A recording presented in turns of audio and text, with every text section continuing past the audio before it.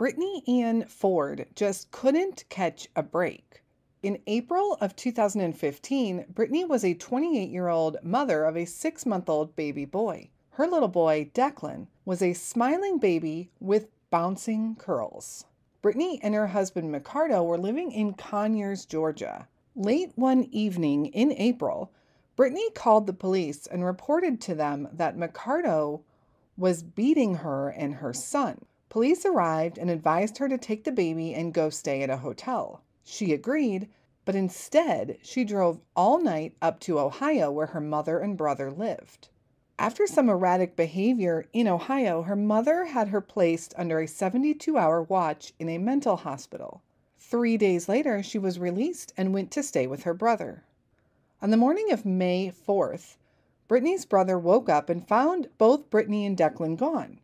Although he would bizarrely hear from Brittany one more time in a couple of weeks, he would never see Brittany or Deklon again. Where are Brittany and Deklon Ford?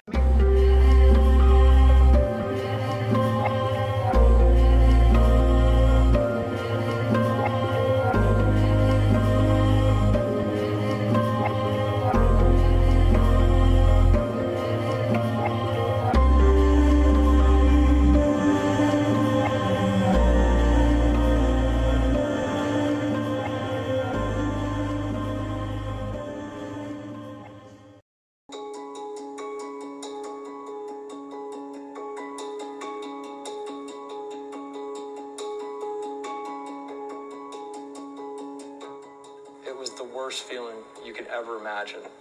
You feel completely out of control. You don't know what to do. You just panic. Let's put my baby home. That's it. Let's put her. You can take her to the hospital. You can take her anywhere. Take her to a store. Just bring her home. She didn't do anything. She's safe, and we just want you to come home. There's nothing worse than to not know where your baby is, and to have a homicide detective call you and ask you what color is her shirt and where are her scars. As a neighborhood, we've all been concerned about what's going on. Everybody has been concerned and has let the authorities know that over the last year. I'm numb. I don't know what to do. This one has everyone perplexed. Nothing really makes sense here.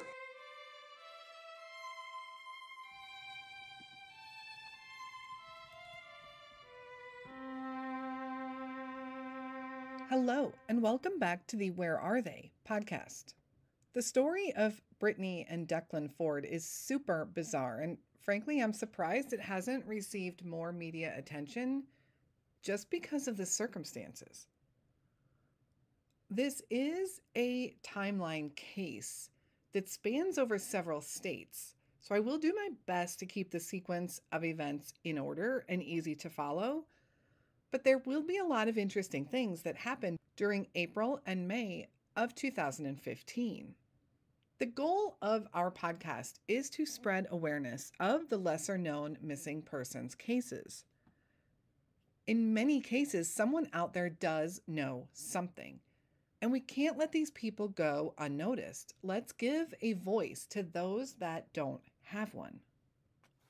Before we dive in, I want to welcome our new Patreon member, Sharon Haynes from Colorado. Sharon also sent us a couple of great case suggestions that I had never heard of before. So Sharon, thank you so much for joining us on Patreon and supporting the show. And keep the case suggestions coming. If anyone has a case they would like to hear, please send me an email at canwefindthem@gmail.com. So let's talk about the really strange case of Brittany and Deklon Ford. Brittany Ann Ford was born July 24th, 1986. Not much is known about her childhood, but all indicators is that she might not have had the most stable environment growing up. As an adult, she married Ricardo Ford, and together they had little Deklon Ford, born October 4th, 2014. Now, I mentioned this case is a timeline case, but it also crosses over several states. In fact, official missing persons reports have their disappearances in different locations. Some have them as missing from Georgia, some Columbus, Ohio, and yet others say Hardin, Montana. And as we look over the details of their disappearance, you will see why. In April of 2015, the exact date, which isn't confirmed, Brittany and Ricardo have a fight, and Brittany calls the police.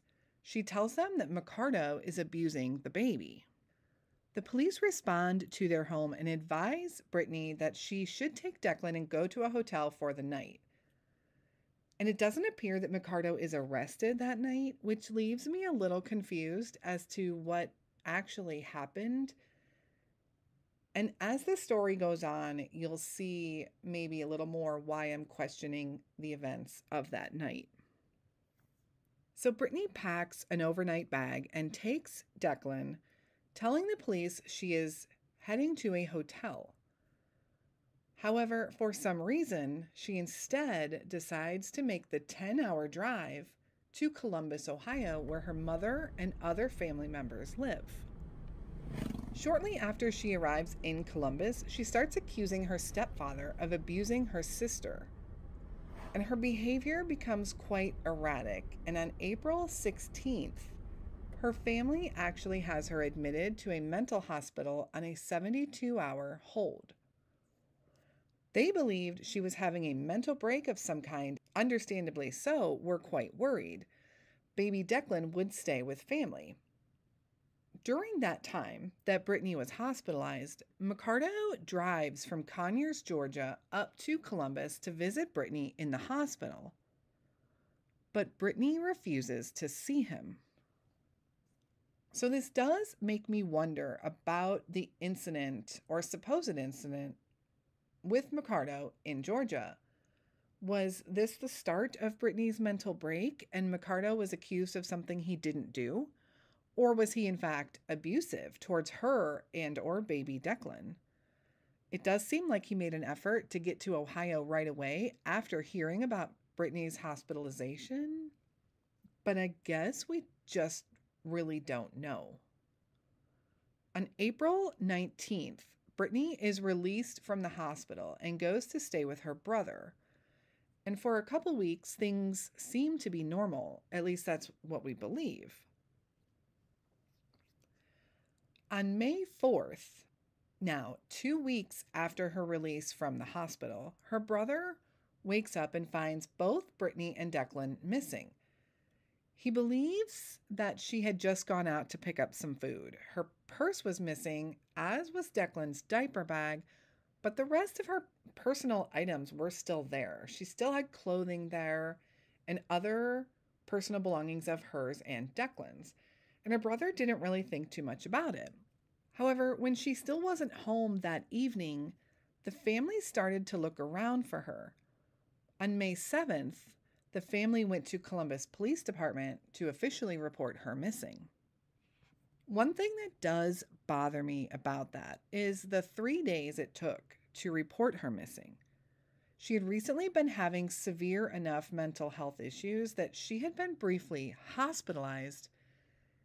It seems that would be reason enough to worry and report her missing right away, especially because she had a 6-month-old baby with her.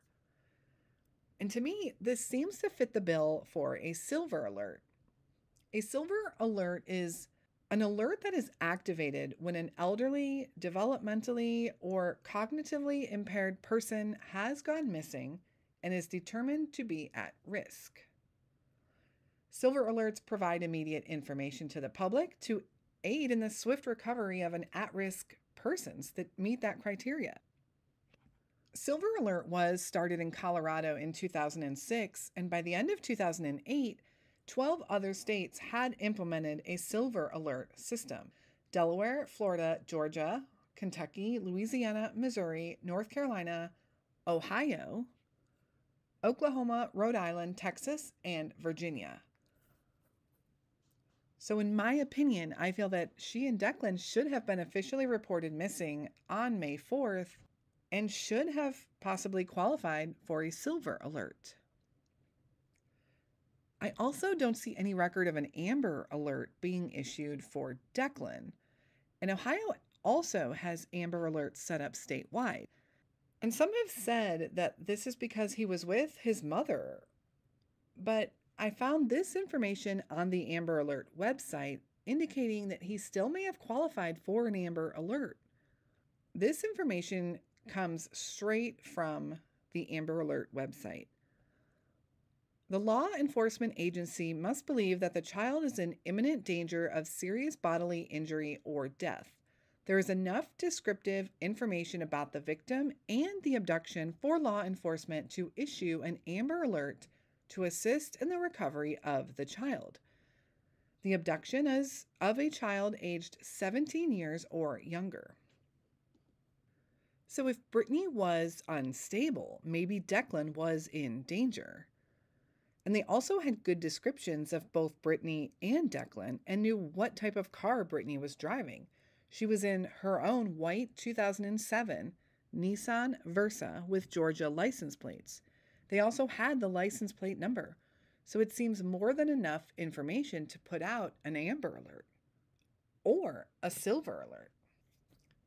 Through some type of GPS tracking, the specifics of which are unclear, but I believe it has something to do with her activity on Facebook, they believe she went back to Georgia.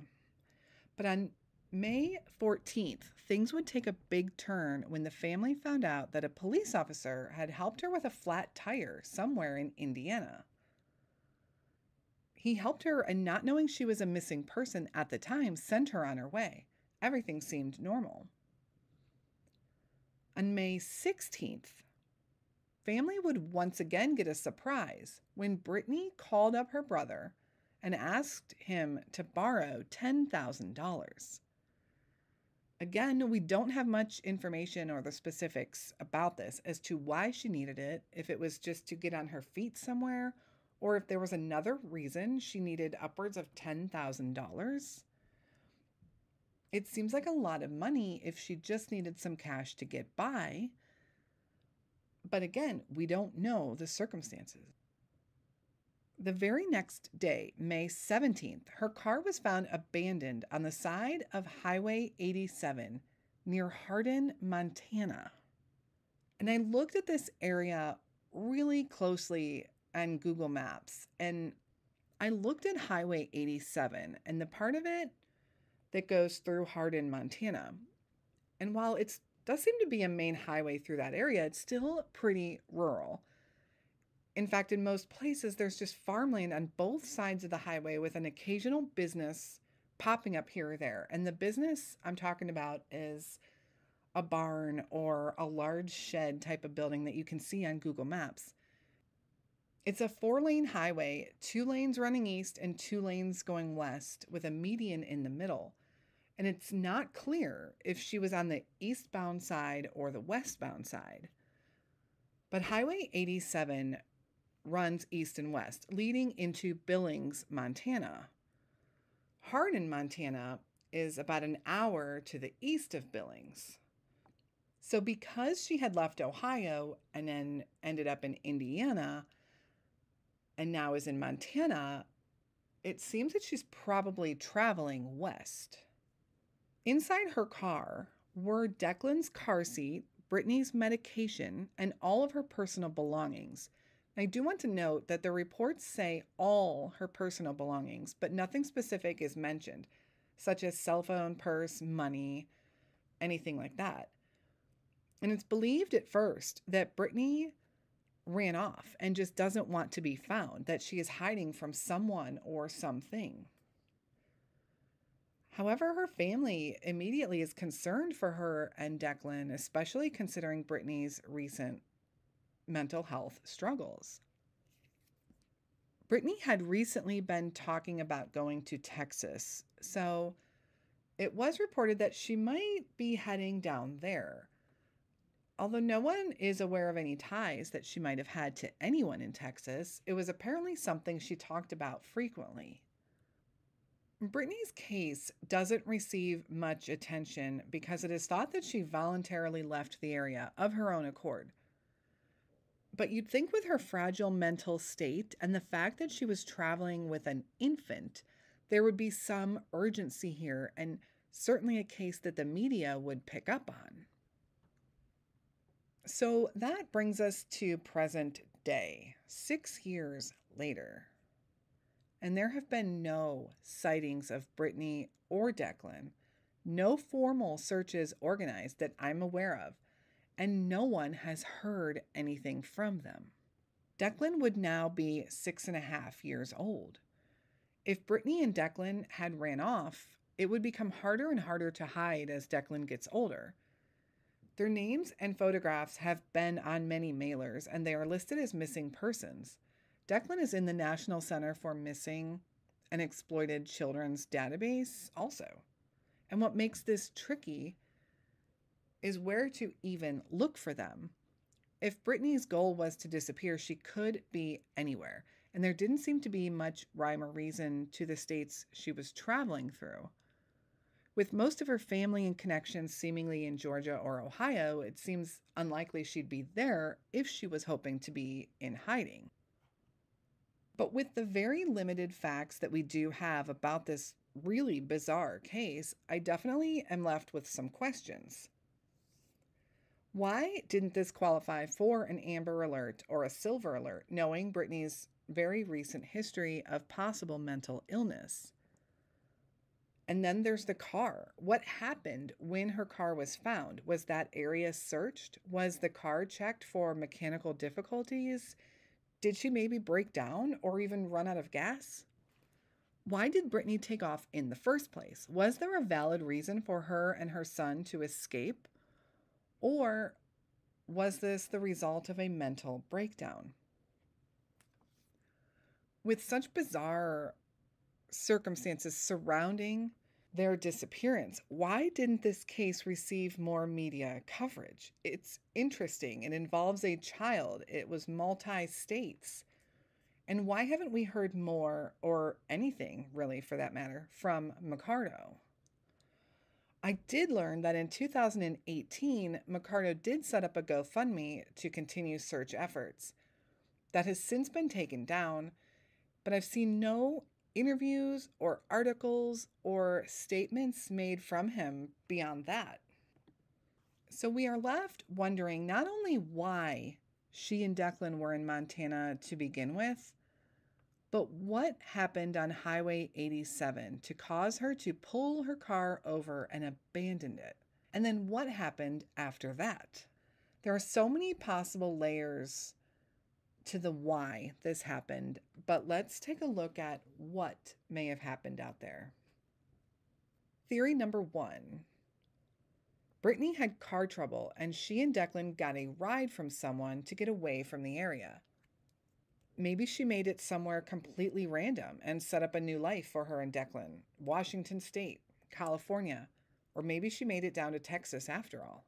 My only concern with this theory is why hasn't she let anyone in her family know that she and Deklon are safe? And if Declan's social security number shows up anywhere, it should be flagged. A doctor's office, school, health insurance. I don't know. A lot of people believe this is the case, and honestly, it's probably the best case scenario. I just don't know. Theory number 2. Brittany had car trouble and was picked up by someone and met with foul play. I've talked before about the advantage travelers have when it comes to kidnapping and committing murders. In fact, there was a task force at one time dedicated to the investigation of possible truck driver serial killers. Some people have mentioned that the area her car was found in might not have been the greatest of areas. Theory number 3. Brittany pulled over, parked her car, and walked off, possibly due to having a psychotic episode. And if this is the case, she may have wandered off into the wilderness. Montana is full of remote places, mountains, rivers, lakes, and just acres and acres of woods and farmland. And being this was in May, she likely wasn't running into super cold winter temperatures. But if she managed to survive out there until winter, it's doubtful she could have made it through the harsh weather conditions, at least not without some help. Interestingly, Hardin was very recently the location for the filming of a documentary on Montana's unsolved missing persons cases, with a focus on Indigenous women. The name of the film is Say Her Name and discusses the problem of missing persons cases in the area and the lack of investigation completed on them. The film might focus on Indigenous women, and Brittany is not one, but it might showcase some serious problems that are happening in that very area where Brittany and Deklon vanished from. I'll leave a link to the documentary in the show notes if you are interested and you do want to check it out. So what do you think happened to Brittany Ann Ford and Deklon Ford? Do you think they are still alive out there? Brittany's family set up a Facebook page to help her case gain some attention. Please go check it out. You can find it titled Find Brittany and Deklon. I truly hope the family can have answers soon. It's been 6 years of not knowing what happened to Brittany and little Deklon, and that must be absolutely heartbreaking. Deklon was just 7 months old. Brittany is described as a Caucasian female with brown hair and brown eyes. Brittany has a tattoo of the word Zion, that's Z-I-O-N, on the back of her neck. She stands 5 foot 4 inches tall and weighed 160 pounds at the time of her disappearance. Deklon is described as a biracial, African-American and Caucasian male, brown hair, brown eyes, and again, he was just 7 months old at the time of his disappearance, but today he would be 6.5 years old. Brittany's family still believes that they may be in the areas of Texas or possibly even Georgia. If you have any information as to the whereabouts of Brittany and Deklon Ford, please contact the Columbus, Ohio Police Department at 614-645-4545. I'll try and share some age progression photographs of Deklon that the Center for Missing and Exploited Children had created, and I encourage you to share his info and Brittany's any way you can. Someone has to know something. Someone had to see something. Where are Brittany and Deklon Ford? Thank you so much for tuning into this episode and hearing Brittany and Deklon's story. There is still a family, 2 families, out there that continue to search and pray for answers to their whereabouts and what happened on that fateful day in May of 2015. Keep listening and showing your support to these families as they need it more and more every day that goes by. We will be back on Friday with a bonus episode on Patreon, and again next week right here with another Unsolved Missing Persons episode. Until then, stay safe and hug your loved ones.